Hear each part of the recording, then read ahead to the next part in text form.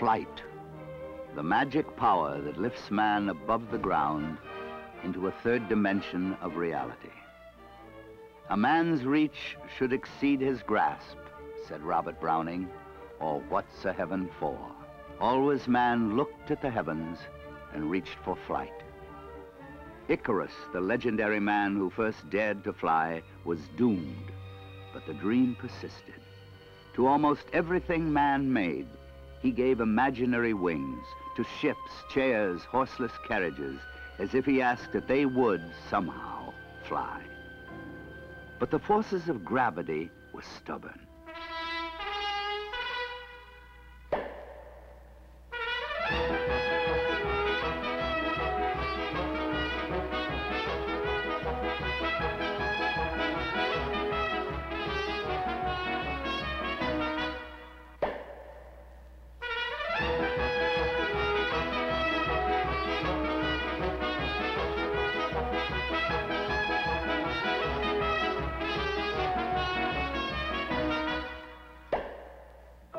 An early success was reported by Alexander Graham Bell in 1896.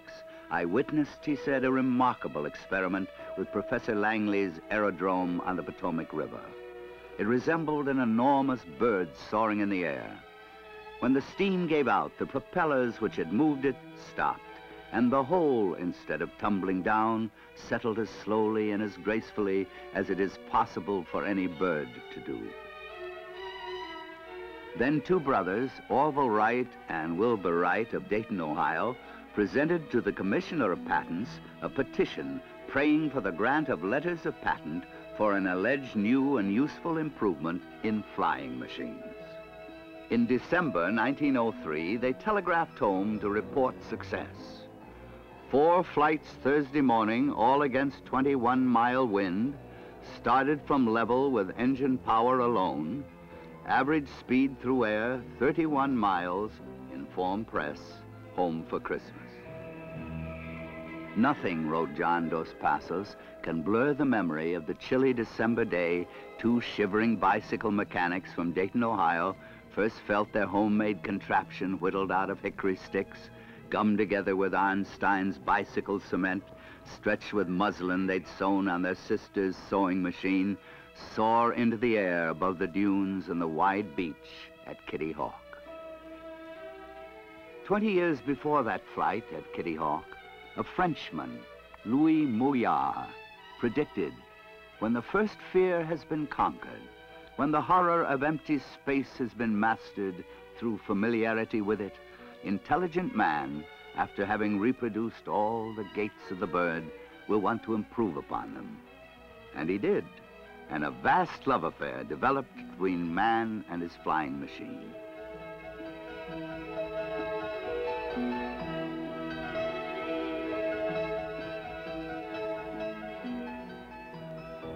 It was an age of heroes and heroic flights.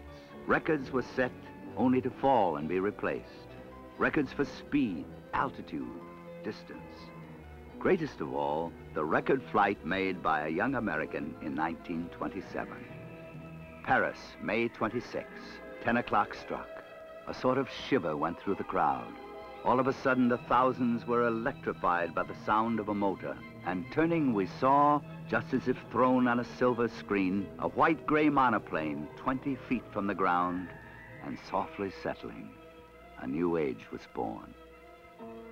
A bird, Leonardo da Vinci observed, is an instrument working according to mathematical law, which instrument it is within the capacity of man to reproduce with all its movements.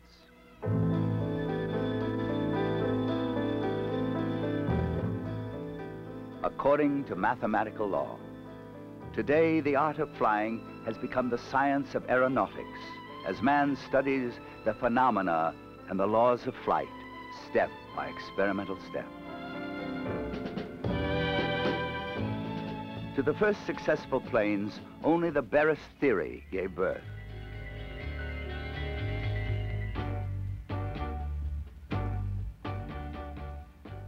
In just a few years, aeronautics moved to flight at supersonic speeds as research planes touched the dark edge of space. Test in progress. A flashing red warning light. A massive wind generator begins to turn.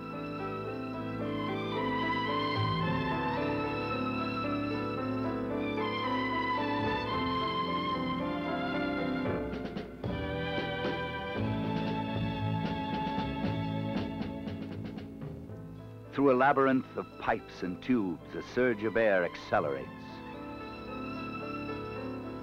In the test section, several times the speed of sound. Instruments sense the reactions. Forces, pressures, dynamics, temperatures, torrents of data. Computers store airplane designs as mathematical models, displayed on demand in various attitudes. Tiny currents race through a maze of circuitry. Research data stored, searched, and analyzed in milliseconds. The designer's imagination interacting with the electronic brain.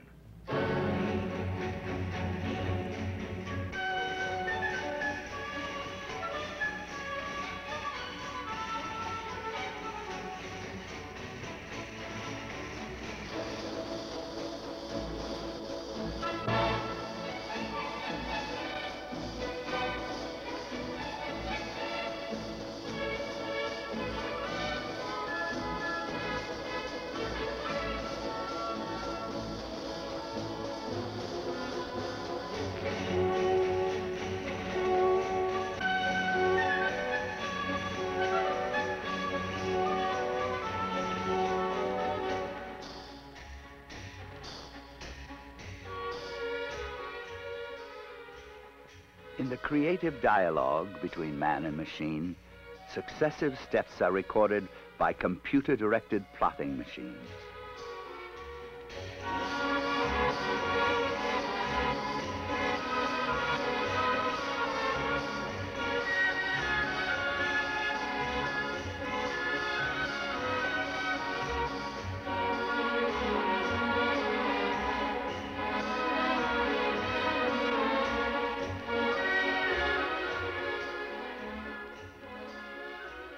Mathematical models translated into wind tunnel models of titanium and steel.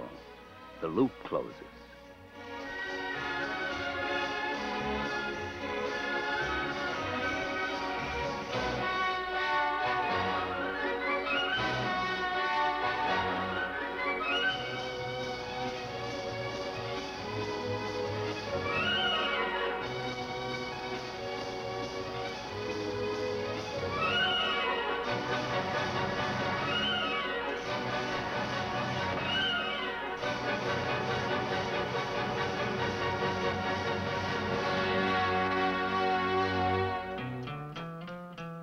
As a concept matures, research aircraft add flight experience and verify the design, the interaction of parts during all phases of flight.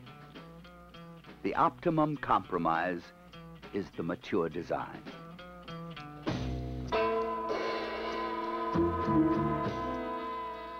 As aviation more and more becomes an inescapable part of modern life, research has turned to a broad range of problems. How to reduce jet engine noise.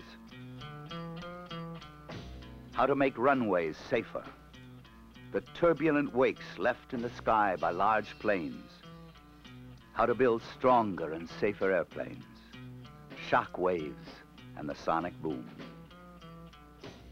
Flight experience remains crucial. In various test programs, airplanes of many kinds are used to verify and improve design concepts.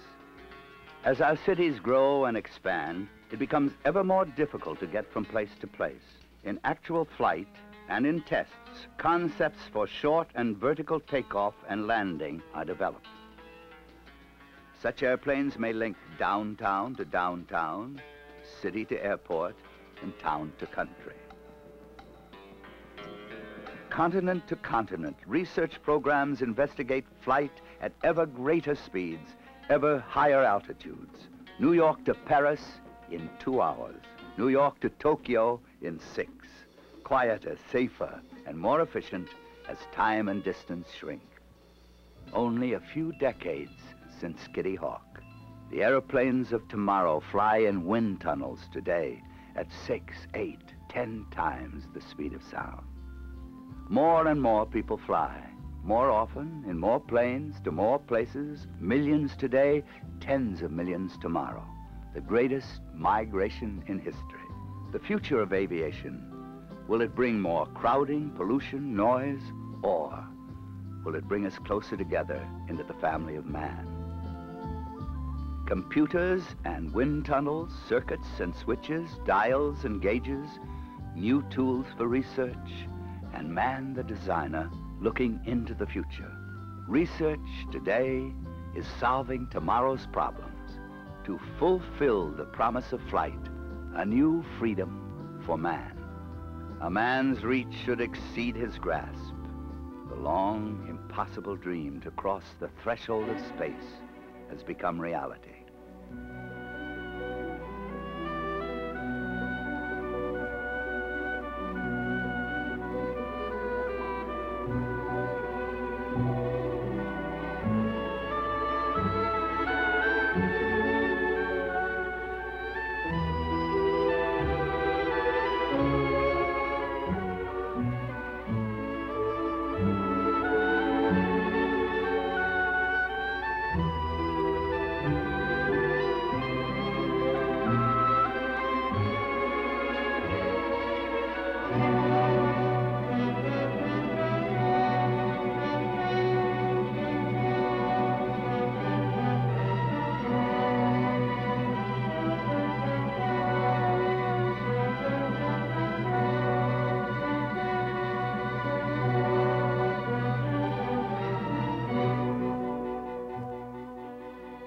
As this mission unfolds, it carries with it the dreams of centuries, the science of 300 years, and a decade of experience in space flight. Sputnik, the first satellite. Then man himself, Yuri Gagarin, Alan Shepard, John Glenn, Valentina Tereshkova, a woman in space. Man walks in space. The intricate ballet of rendezvous and docking. Space, a new field for science. Sensors pointed at the Earth, the sun, and the stars. Weather surveillance, communications, agriculture, Earth resources, and many other fields benefit from satellite research. Before man went to the moon, unmanned spacecraft made the voyage. Luna and Lunik, Ranger and Surveyor, camera shutters clicking from lunar orbiters to map the moon and select landing sites.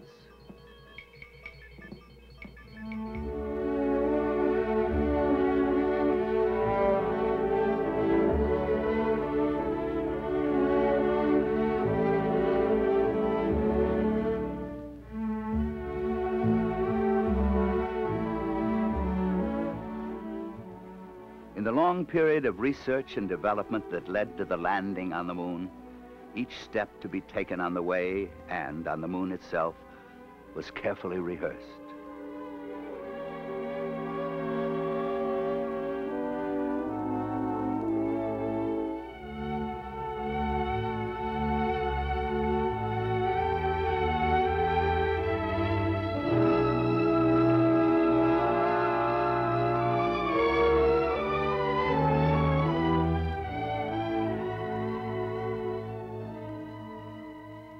Here, men from the planet Earth first set foot upon the moon, July 1969 AD. It was a small step, a giant leap. They came in peace for all mankind.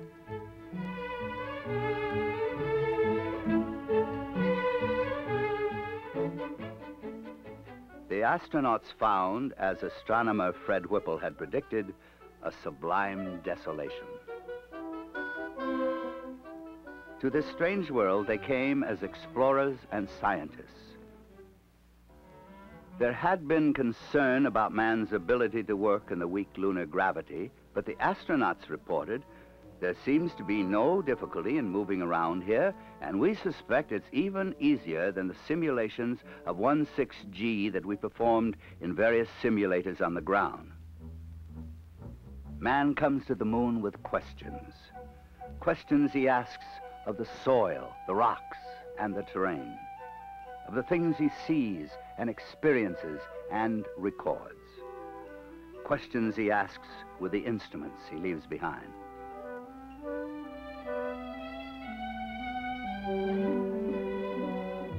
Information radioed back to Earth may answer age-old questions. What is the origin, the evolution of the moon, the Earth, the solar system? New questions arise.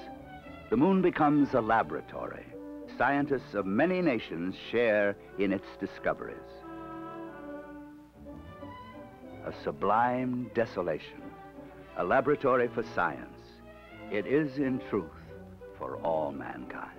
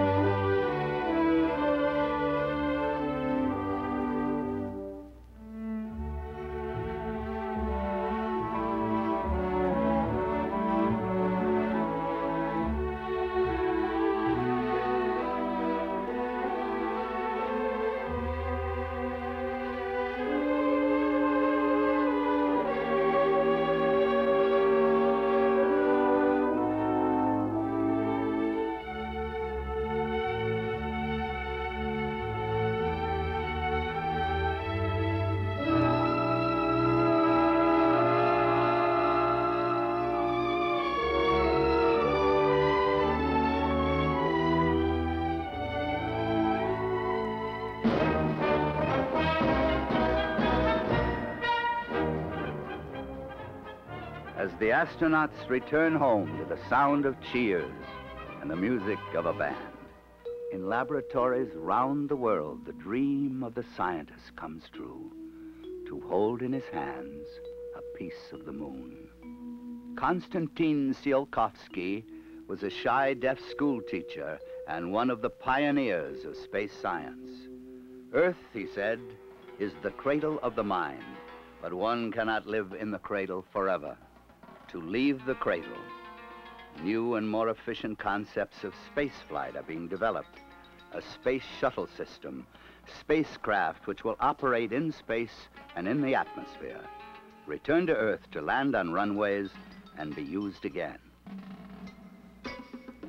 Space stations will be scientific outposts in Earth orbit, platforms for instruments to survey the Earth and observe the heavens, and laboratories for the space technology of tomorrow. Teams of scientists and engineers will live and work here for long periods of time.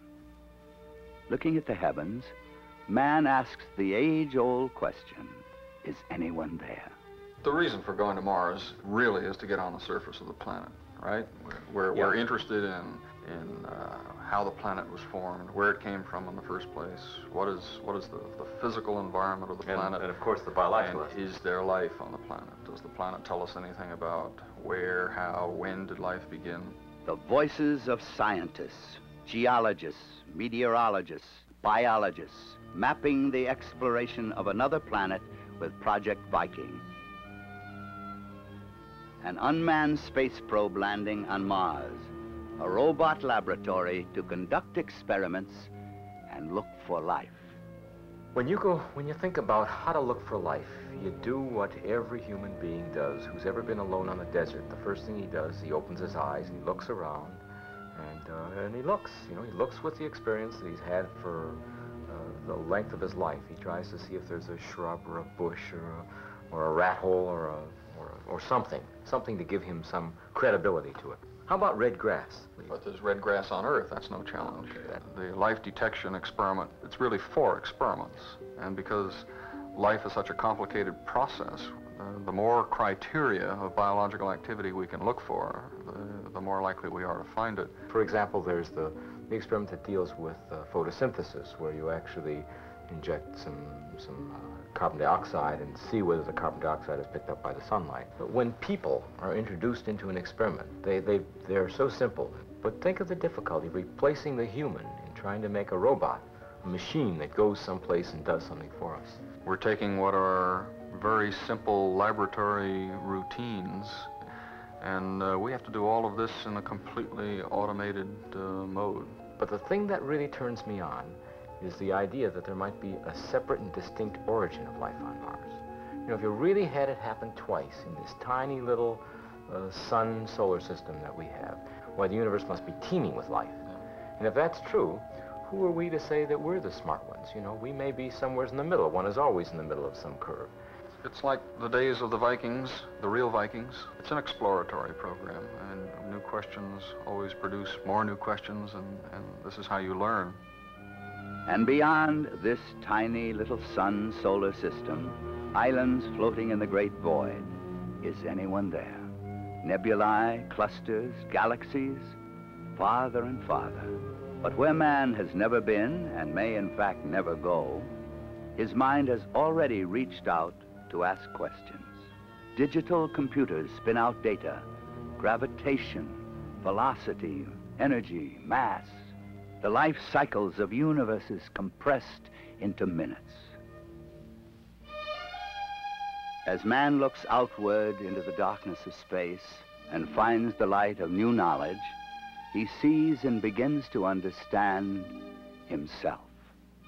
Archibald MacLeish comments, "To see the earth as it truly is, small and blue and beautiful, in that eternal silence where it floats, is to see ourselves as riders on the earth together, brothers on that bright loveliness in the eternal cold, brothers who know now that they are truly brothers."